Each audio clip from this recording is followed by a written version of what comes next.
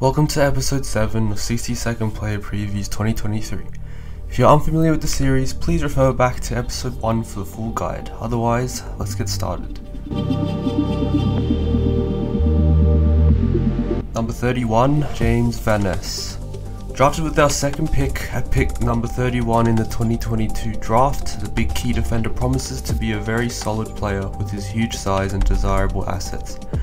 Van Ness was one of the best lockdown key defenders in his draft class and is also an underrated intercept marker, with Howard, Wilkie and Battle already locking down our key spots, and Adams and new recruit Zane Cordy also providing depth for the same positions. Van Ness is likely to find it hard to get a game early in the season.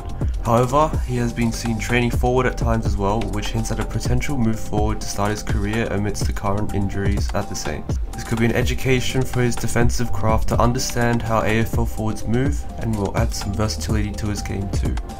Ultimately, I believe James Van Ness will be eyeing a season of development in the VFL, and potentially a late season debut if he can prove himself in either position. Number 32, Mason Wood. Wood has established himself as a much loved and important member of the club both on-field and off-field, being awarded the Best Clubman award in 2022. He played an important role as a defensive winger and was also able to play up forward and sporadically in the ruck, highlighting his versatility. At several points of the season, Wood showcased his X-factor with creative goals. However, with Hill set to move on to the wing in 2023, Wood has been training with the midfielders, which hints at a potential move inside as a big-bodied midfielder. It's a move that makes a lot of sense, as he is one of our best aerobic athletes and has the X-factor to play in the midfield and make a difference. With the forward line injury troubles, Wood could also be pushed forward to provide support.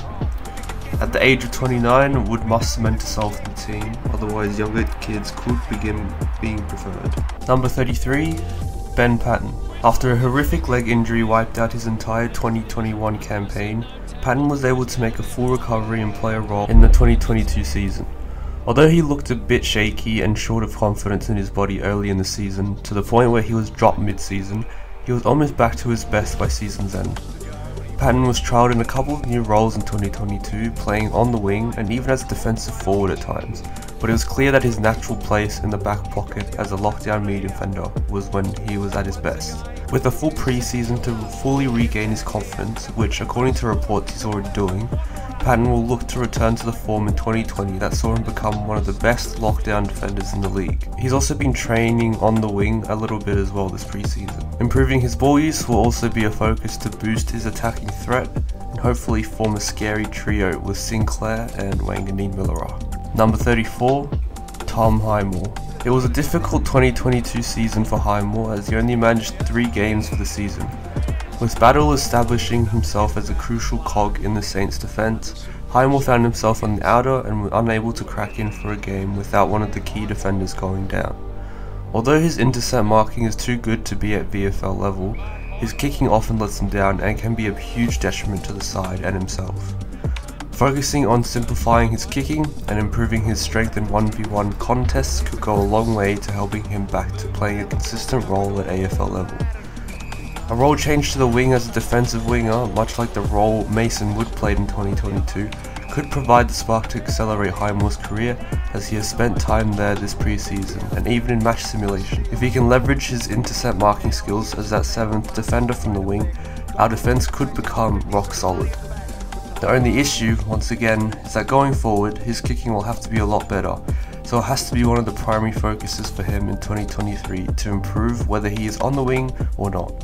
With his contract expiring at the end of this year, it could be a career-defining season for Highmore. Number 35, Jack Sinclair. Our best and fairest winner had his best season to date, winning awards both at club level and at competition level.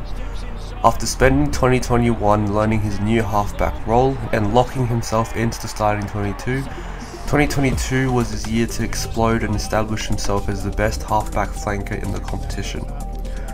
Ranking elite in disposals, meters gained, and intercept possessions, as well as above average for rebound 50s, Sinks was both a reliably elite attacker and defender.